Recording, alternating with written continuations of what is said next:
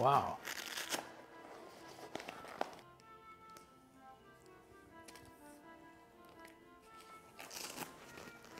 Is this to hold a mess kit? Nope. No? I imagine getting it back in is lots of fun. Gauze and tape, and ace bandage. Okay, starting to look like a first aid kit. We had a powder that we sprinkled on us and then bandage it up. This is much nicer. This is more or less something like we used to have. A jump rope. Uh-huh. It was an OD bundle with gauze set up in there to soak it up, stop it. Oh, yeah, and this one here will wrap around tight and hold it that way.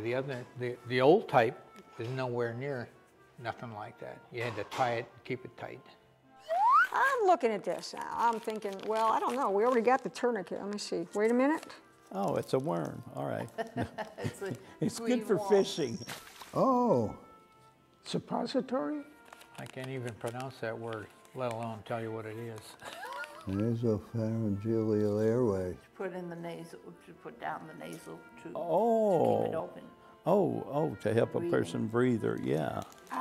Oh, yeah, I didn't even read that. The nose. Fun. A little bit big around for what I thought it was. You know what I was thinking. But it's pretty far advanced to what we had.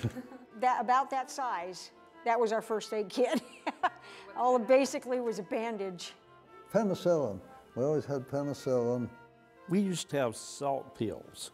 That's before they knew that too much salt would hurt you. We didn't have a first aid kit. All we had was the packet for winding up wounds and stuff like that. Just a bandage. And this is a lot more to it. This would have been very nice, like at an aid station or something like that, but not to carry it. Well, nowadays, when we're out, every troop carries one of those on their person. Really? Every single person. Those people must be strong. And you know how you get strong? Don't bathe.